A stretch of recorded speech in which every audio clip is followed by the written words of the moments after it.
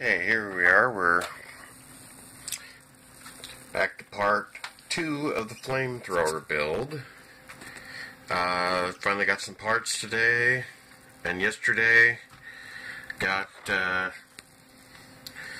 FlySky FS GT2E radio here and receiver. Good receiver right there.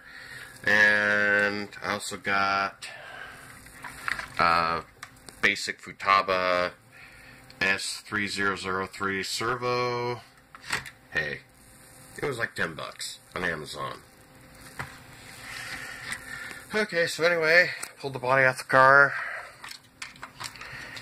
So basically, to make the battery fit, I had to cut this out here on both sides and do a little bit of milling work here to get rid of some stuff that stuck up to the original electronics. I also had to cut this cover as well. So I went ahead and I mounted the receiver right there. Okay, and this goes back down on there. Hard to really do this one-handed, of course. Yeah, get on there, you. Okay.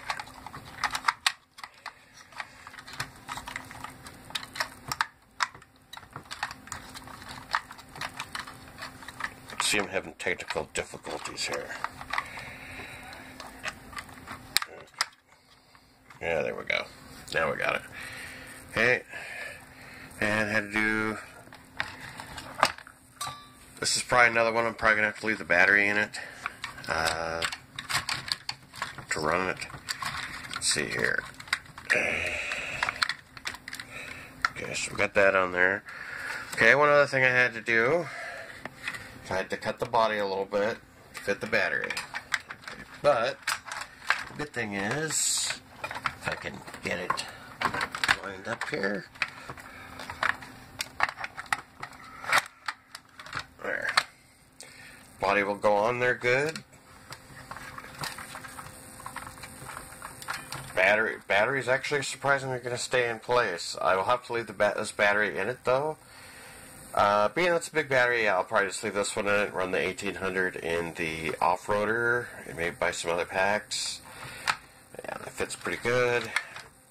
Take that off. This is the speed control I had. It's a Arma brushed speed control that I got with another car that I thought was bad, and had a replacement sent to me under warranty, and it turned out that it was a calibration problem. Okay, so the main thing I'm waiting on here is servo mounts and my servo saver to finish the steering here. And I need to solder connectors on the motor wires here. But it is coming along. Yeah. Because a lot of these new receivers have pretty short antennas, I've noticed. An antenna tube came with the radio, which I did not know was going to come with it. But I have one on order with a mount. Whether or not it's going to work, I don't know. We'll see when it gets here. I also have my servo mounts, my servo saver coming. So that's when part 3 will come. Once I get that stuff and go further together with the car. It's a work in progress. And I got the other one to work on, but I'll start a series on that at a later date, because that'll be my next project. But yeah, part 3 coming. Like I said, I'll be probably getting the parts coming this week. Today's Sunday. I think one part's coming on Wednesday and one's coming on like Friday. So next weekend maybe I'll possibly have some time on my days off to do some more work and show you guys what's going on. Yeah. Coming soon, guys.